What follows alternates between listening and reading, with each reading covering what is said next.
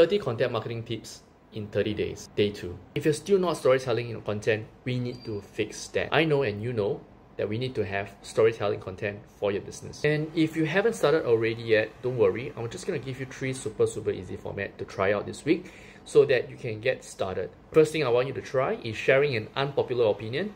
But don't just share the opinion that you have. Actually share the story behind how you formed the opinion.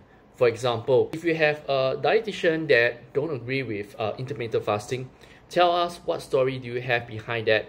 And did the client try it and it really didn't work for them? Do you have a case study that you can share? Like, tell us a story, because if you don't have this, it's gonna sound like you are just sharing an unpopular opinion to be controversial and just to get views rather than help your audience. Second thing I want you to try is taking your audience along in real time as you're doing something. This is a great series idea. Set a goal that you want to achieve and then tell your audience what you're going to be doing to get there. This could be something big, like it could be, I want to have a huge saving goal so that I can travel around the world and watch me save over the next 12 months. Or it could be something so small like I need to get back on track with my morning routine. Here's how I'm gonna do it. Not only will your audience love this, but this one's actually really helpful if you have a goal and you want to have some accountability to achieving that goal.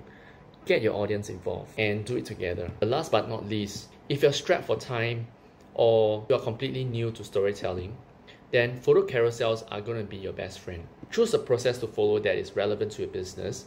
It could be setting up your new office. It could be creating content plans for your client.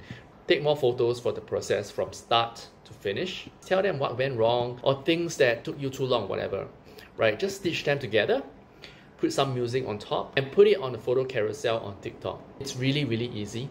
So save this video to remind you to make this content.